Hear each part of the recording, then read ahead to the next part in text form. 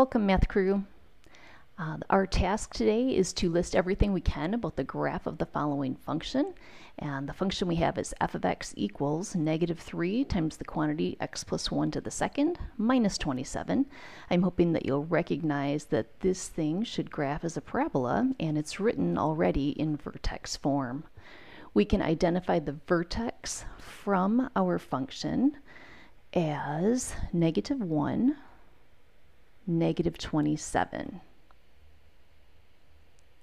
And that means that the axis of symmetry for the parabola is x equals -1. We should look for a y-intercept of the graph. And anytime you want to talk about a y-intercept, you need to let x equal 0. Let's go do that. F of 0 would equal -3 times the quantity 0 plus 1 squared minus 27. When we work on this, 0 plus 1 is just 1. 1 squared is 1. -3 times 1 is -3 minus another 27, I believe, is -30. Our y-intercept will be 0, -30. Our x-intercepts, when you want to find those, you'll set the y-coordinate equal to 0. In this case, we'll have 0 equals -3 times the quantity x plus 1, quantity squared, minus 27.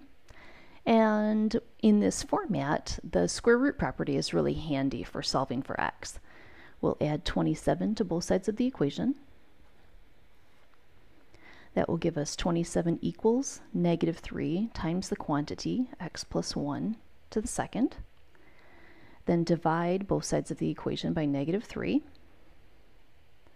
And that gives us -9 equals x plus 1 quantity squared. Getting closer to the x coordinate for your, or x coordinates for your x-intercepts, we'll take the square root of both sides of the equation, being very careful to make sure we take plus or minus the square root of -9. And when you do that, you should notice that we're taking a square root of a negative number.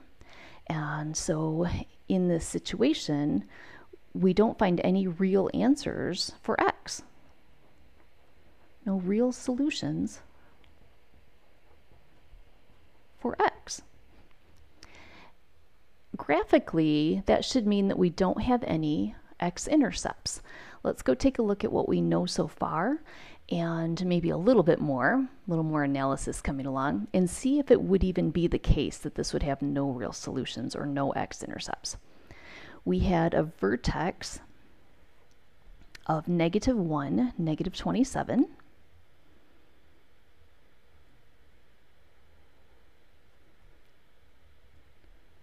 So down very low, -1, -27, and then a y-intercept of 0, -30. We had an axis of symmetry of x equals -1.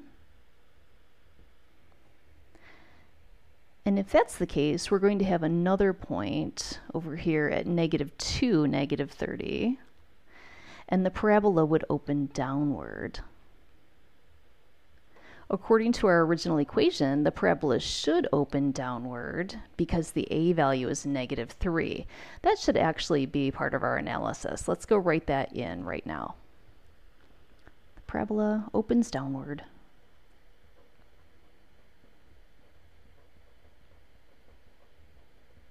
Since a equals -3.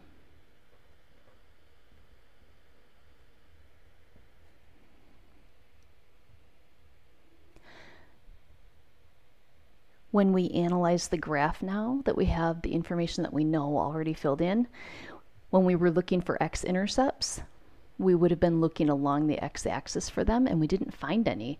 And that exactly matches what our graph is telling us. We do not get any x-intercepts for this problem, or for this parabola.